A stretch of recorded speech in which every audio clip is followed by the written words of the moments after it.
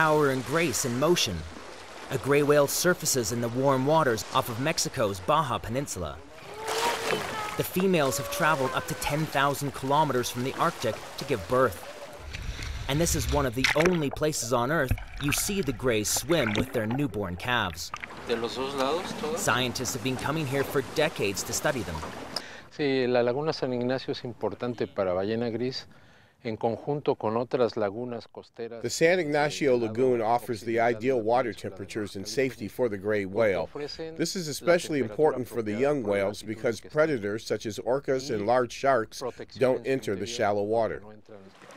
The isolation and remoteness of places like this is what's kept thousands of whales coming back here year after year. But this same isolation has kept the communities who've lived here for hundreds of years in poverty. Now, because of the whales, that's starting to change. Locals used to fear the whales and referred to them as devilfish.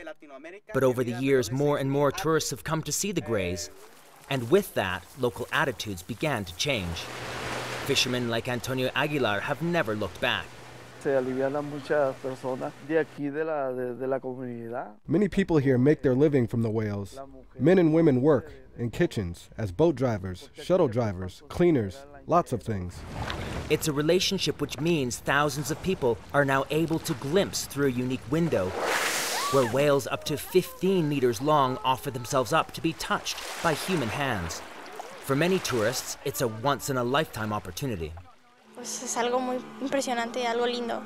It's something amazing and beautiful. They seem to come out of nowhere. They're so friendly.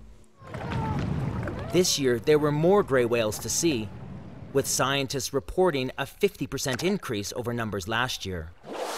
A return from the brink of extinction, based in part on a newfound appreciation of these marine giants. David Mercer, Aljazeera, Baja California, Mexico.